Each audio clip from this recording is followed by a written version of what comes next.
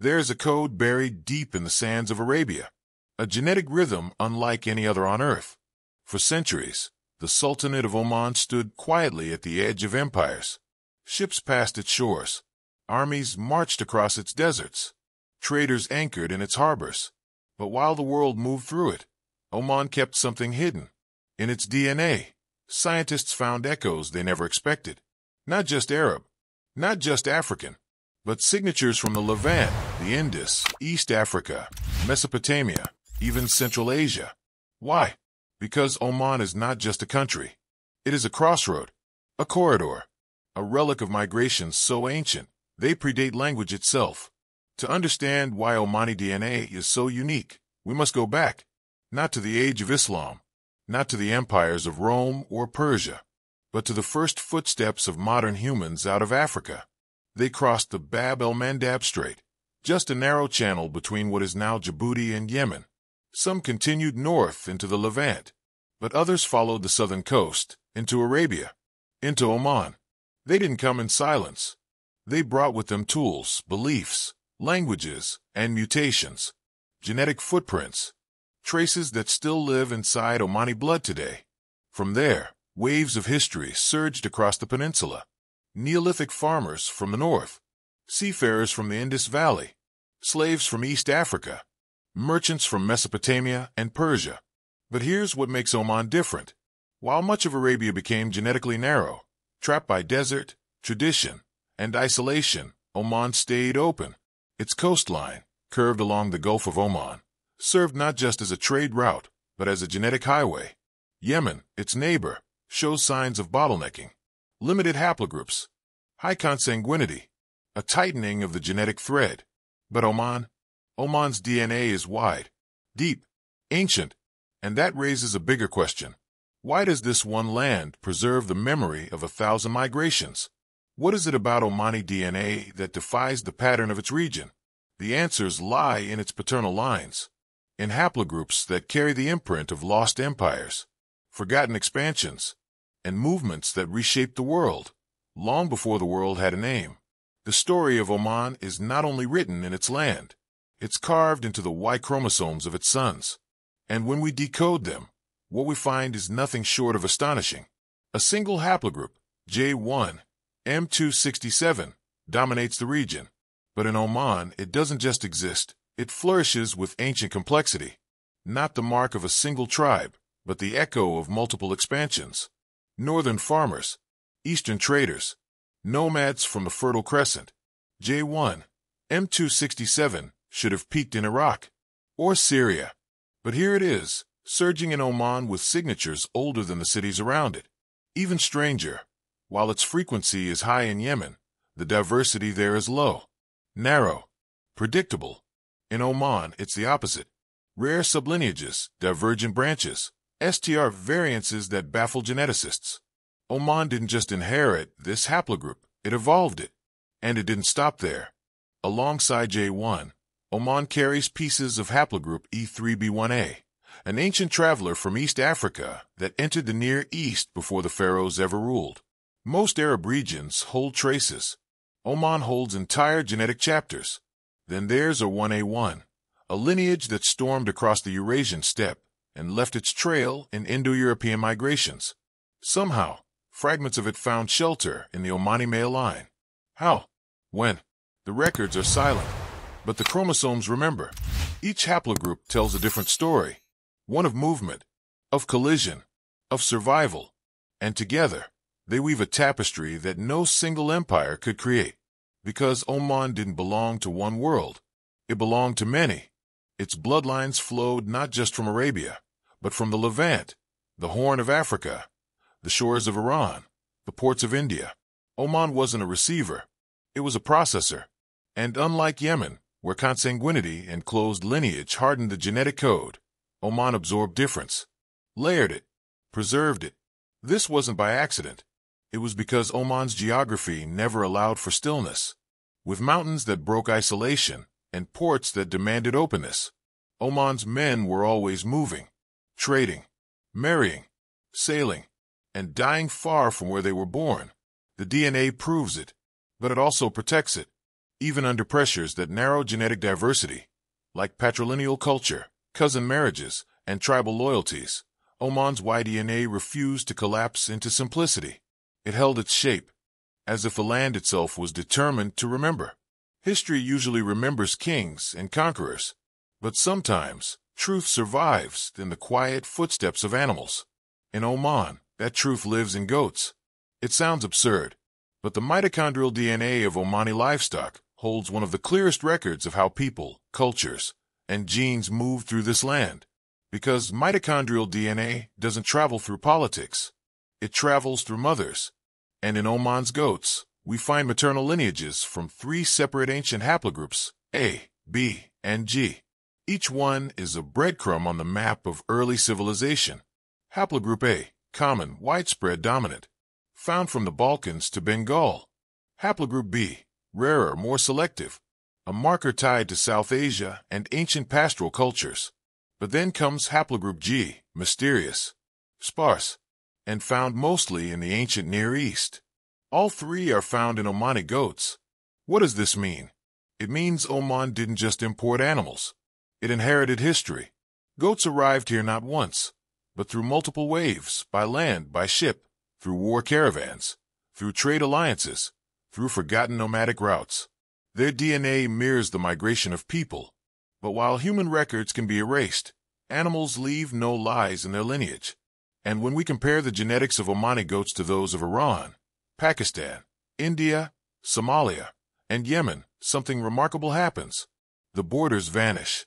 Across 69 samples, Oman's goats show genetic bridges to every major ancient breeding zone in Western Asia and Northeastern Africa.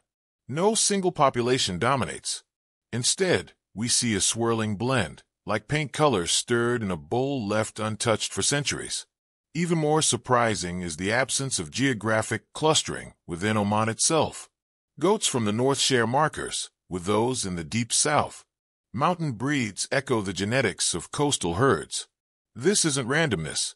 It's evidence of long-distance internal movement, caravans, seasonal migrations, and trade routes that connected every corner of the country. And all of it coded in the mothers.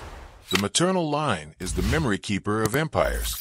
Unlike the Y-chromosome, which can disappear with a single lost lineage, mitochondrial DNA endures. It survives war. It survives conquest. It survives the silence of history books. In Oman, that DNA whispers of a people constantly in motion, not because they were pushed, but because they chose to move, to sail, to trade, to connect. Even the rock engravings of ancient goat herders in Omani caves, dated to over 6,000 years ago, match the timeline of these genetic signatures. And so, without speaking a word, Omani goats carry the maternal story of a civilization that refused to be isolated. The goats knew, long before we did. Not all neighbors share the same memory. Yemen and Oman, 2 lands divided by a line on the map, but once joined by trade, blood, and terrain. Yet when we look beneath the skin, something strange happens. Their DNA tells 2 entirely different stories. In Yemen, the Y-chromosome landscape has shrunk. Repetition, redundancy, reduced variability. In Oman, the opposite. Complexity, divergence, unlikely overlaps. Why? The answer doesn't lie in conquest or geography alone. It lies in choice. Across generations, Yemen favored close bonds, cousin marriages, clan loyalty, patrilineal inheritance. Practices meant to preserve heritage that ended up compressing it. Geneticists call it heterozygote deficiency. But to the eye, it's the loss of diversity, the echo of sameness. Over 44% of marriages in Yemen are between close relatives. Among first cousins, the number is even higher. The result? A bottleneck. A slow drift toward genetic uniformity. Oman, too, has consanguinity, but its genome resisted collapse. Why? Because Oman never fully closed its doors. The Arabian Sea didn't just carry ships, it carried new bloodlines. African, Persian, Indian, Levantine. Oman's ports, Muscat, Sohar, Sur, weren't just economic hubs. They were filters through which genes flowed. Trade didn't just move goods. It moved genes. Even during periods of isolation, Oman was never still.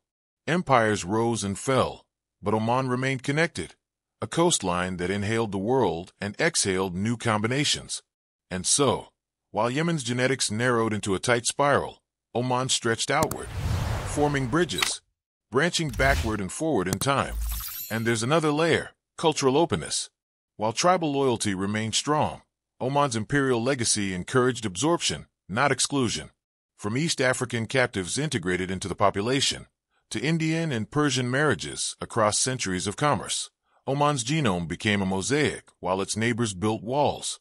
What Yemen lost in diversity, Oman preserved in motion. One chose to preserve the same. The other chose to preserve the many. And today, when we compare their genetic landscapes, one reads like a single thread, the other, like a tapestry. Not better, not worse, but undeniably different. In that difference lies the key to Oman's uniqueness, not just in what it inherited, but in what it allowed itself to become. There are empires we read about: Rome, Persia, Babylon, and then there are empires hidden in the blood. Oman never ruled the known world. It didn't build pyramids.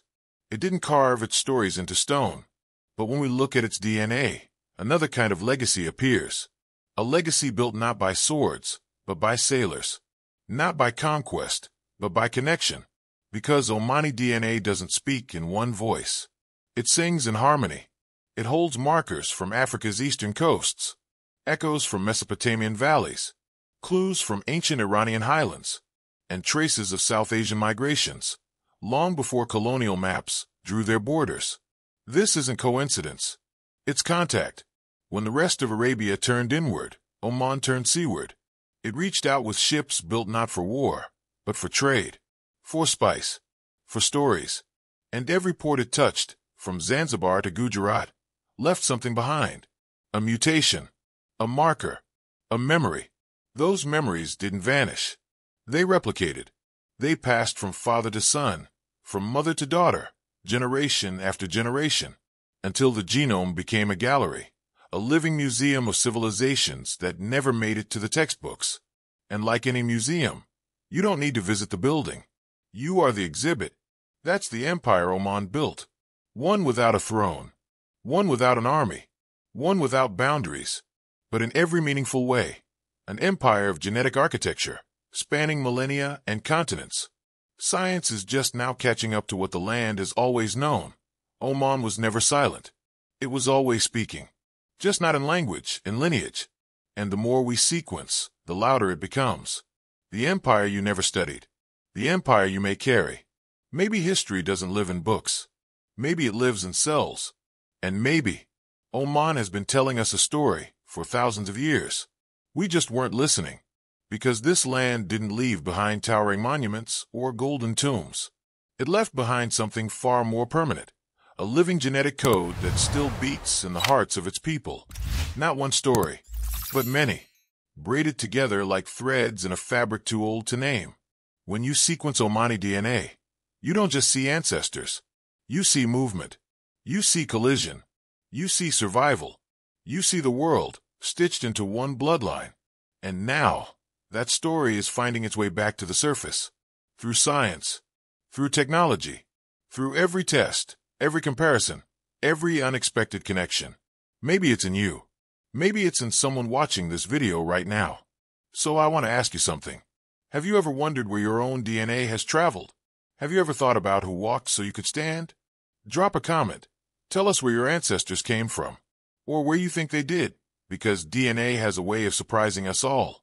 And if this journey through Oman's genetic legacy moved you, inspired you, or made you question something you thought you knew, share this video. Let others rediscover the ancient voices hidden in their code.